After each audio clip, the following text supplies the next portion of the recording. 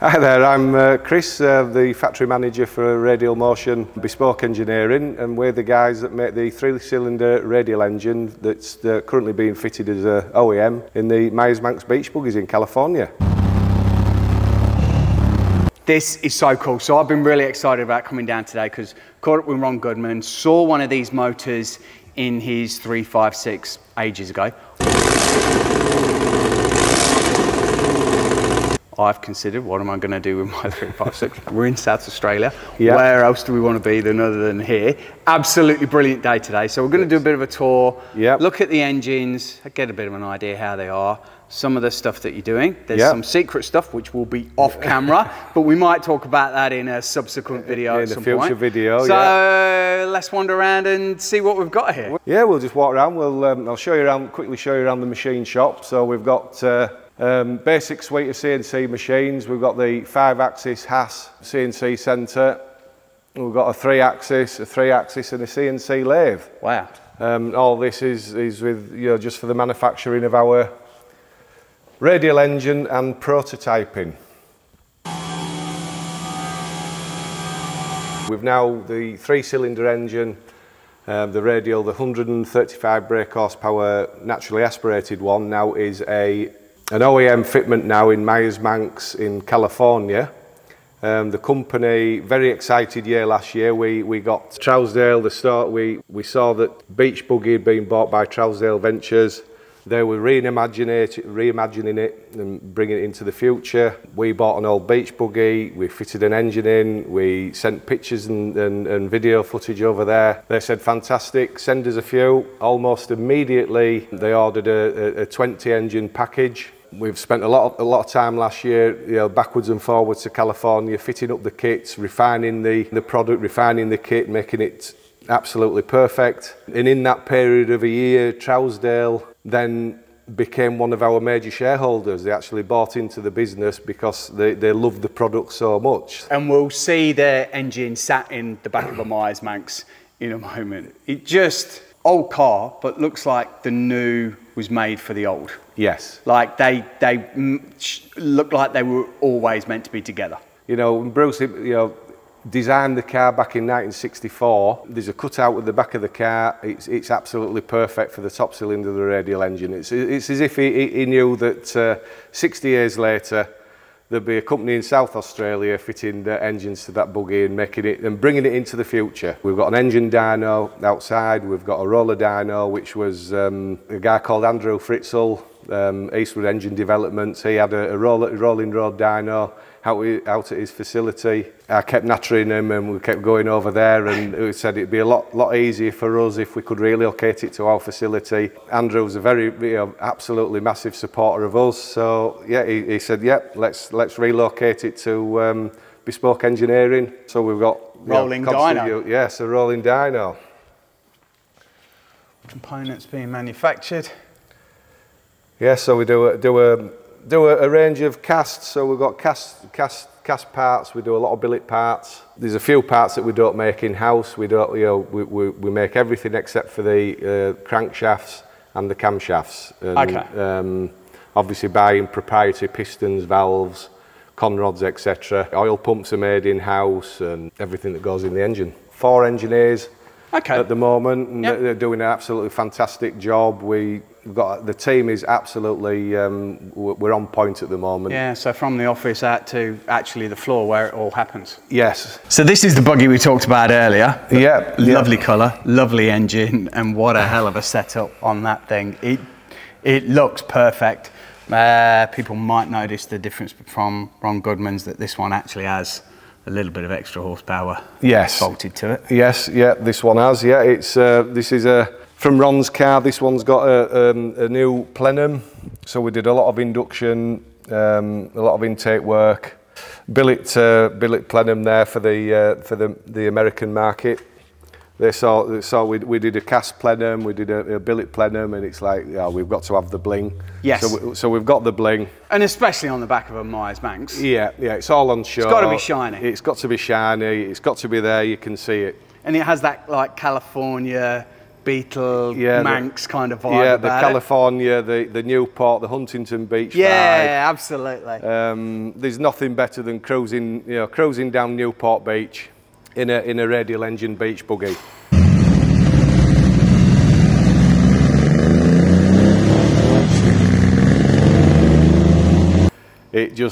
People stop and stare. You can't go. You go for a coffee and a donut, and you end up not getting a coffee and a donut because you just end up stood talking about the car and the engine. And it's been a long process. It's taken longer than we thought it would do.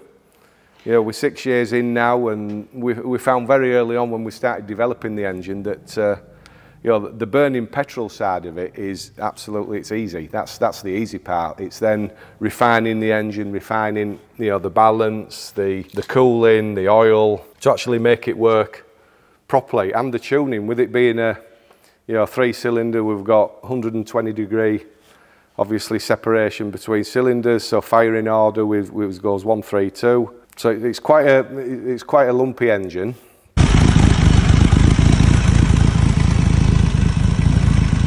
Which gives it that distinct sound, you know, because of the overlap of there's no real overlap with 4-cylinder, 6-cylinder. A standard internal combustion engine. We've got your pistons, you've got your valves, your camshafts. So it is, in all essence, it's a standard thinking internal combustion engine. It's just the configuration that we've actually rolled it all out. You know, rather than them being in a line, we've spread them out. You know, it's not your conventional radial engine with a master and slave crank. This is we've got crank down the centre. The rods are all attached to the same pin, so we've just got one crank pin. The cylinders are set back. The 12 millimeters of the thickness of the conrod, so it's all on one pin. We've got one camshaft per cylinder. But as simple as that. As simple as that. And the standard engine without the turbo kicks out around what horsepower? Around 135 brake horsepower, which is more than enough. The torques that we've got, like 130 foot-pound of torque. Okay. So in a beach buggy, it's absolutely, there's no problem there at all. You can lift a wheel. It's fantastic fun to drive. The torque is, you know, torque is absolutely phenomenal. I think as soon as you say you can lift a wheel, then that's where the fun kicks in. Yeah. But then with the turbo fitted, what size turbo are you running at the moment? What kind of PSI? We're still doing turbo development. We chose a turbo which, on reflection, was slightly too small. We were using the upper band of the turbo. Okay. But with 12 psi of boost, we got 296 brake horsepower out of it. The week before Christmas, it was a really, really hot day. We're thinking, if it had been a bit cooler, we'd have brought the 300, 100 brake horse per cylinder. Would have been phenomenal. Would have been fantastic. And when you think of it like that it's 100 per cylinder. Yeah. That's an interesting kind of way to think about it. Yeah. And it's a massive change from like the naturally aspirated power that you're getting versus then what, for all intents and purposes, is a bolt-on kit for the turbo. Yeah. And that makes that's a remarkable it's a phenomenal engine then. It just loves forced induction, so even small boost, if we put a small supercharger on there, it'd turn it into a different motor again. So we're thinking when we spec, next time it goes on the dyno, we'll spec up a slightly different turbocharger, do a bit more work. We had a very rudimentary exhaust system on there, so we'll do a lot more development with the exhaust and flow.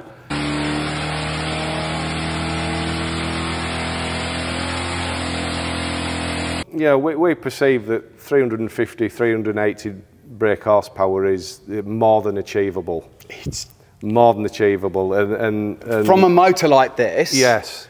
And let's ignore the fact that you got 350 horsepower in a Meyers Manx for just a small moment, because that's a pile of fun. It feels like you probably need wheelie bars. Wheelie bars. That's what I was looking for.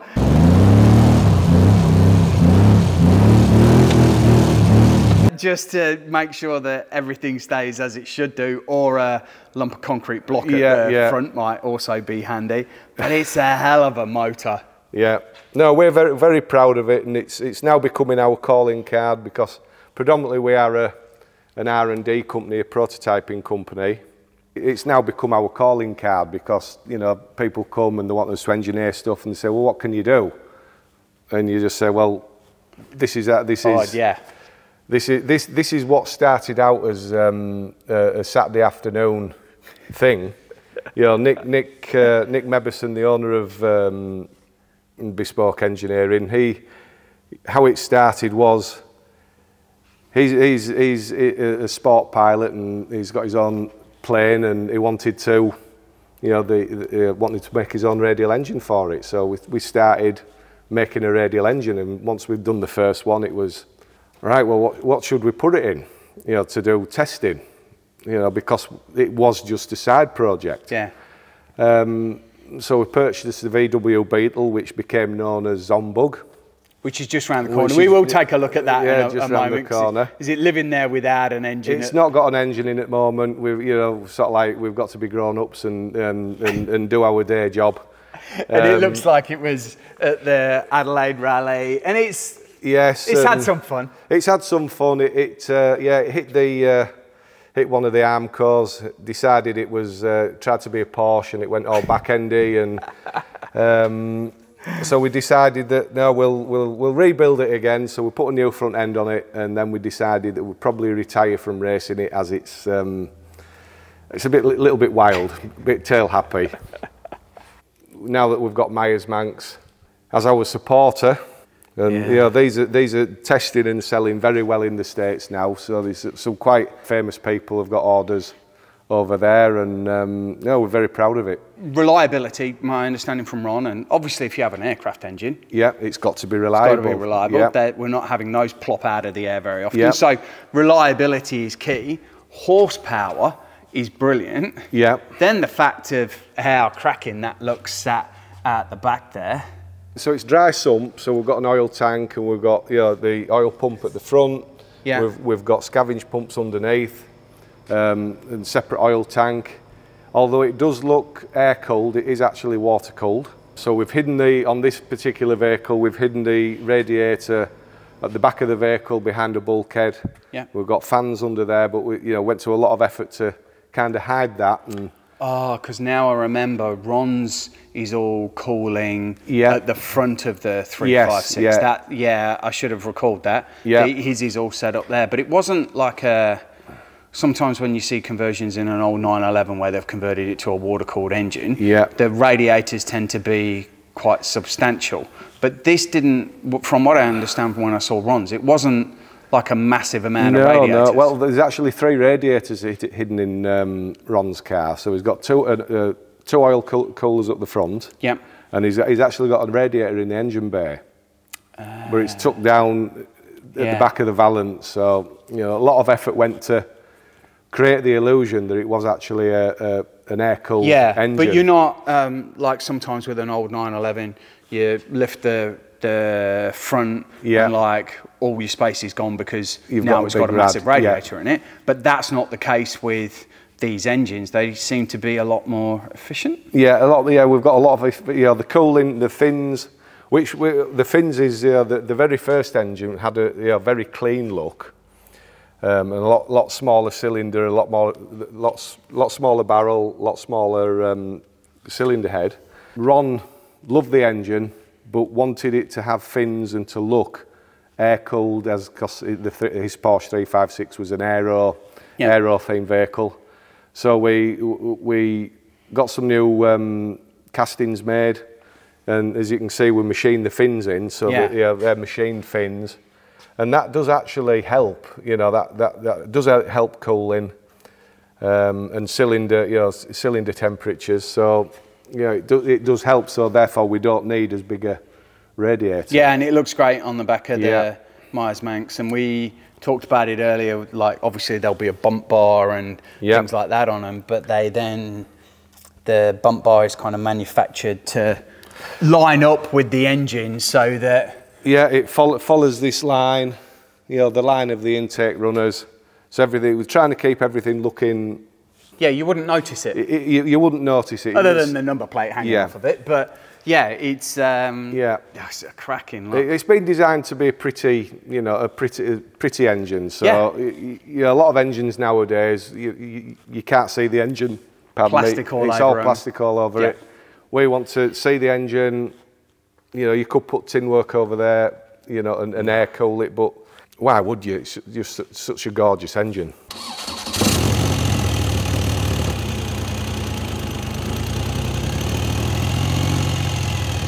So this is the Beetle we mentioned earlier. Bless her. So this is Zombug, poor old Zombug. So this is the car that when we did the first engine, we didn't want to go flying, so we found this, and it was in somebody's front garden. We thought, right, well, we'll fit this perfect. We'll make the engine. Yeah, fit it looks this. like a Superbug, a 70s. It's a 70s Superbug. So we put the engine in. Yeah, we've done lots of testing in it. It's been great fun. Unfortunately, it's looking a little bit unloved at this point in time.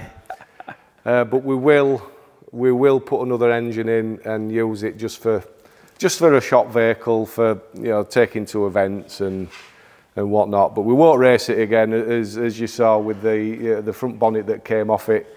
It was a brave man who got in this with a lot of horsepower and gave this a bit of a pedal. Yeah, I wouldn't like to. Yeah, we don't want to risk our lives anymore. No, that's a brave man who's done that. Well, yeah, it's covered in. It's got lots of, as you see, everything's. We'll make it work. It's all looking good. Yeah, test fit and. It's a test vehicle. It's got holes everywhere. It's. But we've all got a lot of. Everybody here loves it to bits. So yeah, we will at some point put an engine in it and start using it again. If I want a radial engine in my car, what do I need to do to make that happen? Well, you just give me a call. Give us a call. You know, if we've already done the kit and the conversion for your particular vehicle, all well and good. If we haven't, you know, we'll get the car in, we'll scan it, we'll measure it, we'll look at making it fit and then go from there. Yeah. So you've done combis, Beetles, 356, the options are endless. Options are endless. Yeah, you see from the engine, we've done a detachable rear cover for it so that we can actually put any bell housing on. So we'll just, you know, you want it on that gearbox, we'll make a rear cover that will fit on our engine and fit on your gearbox. Australian made, manufactured, designed, developed, you know, support the made in Australia theme. It's a 3-cylinder engine with a hell of a lot of horsepower, and it is cool. Sounds phenomenal, and it's cool. It's like it's back to the old days of engines. So everything's been designed in it so that you can take it to bits. You can take it to bits and put it back together again. Engines nowadays, they're very disposable. They do 200,000 kilometres and that's it. They go in the bin. Epic. Thank you so much for today, because this has definitely been a bit of a bucket list item. We're here in Adelaide for a couple of days. Really appreciate it. No, fantastic. It's been a pleasure showing you around. We absolutely love showing people around and you know, meeting people that just love cars and engines and as much as we do.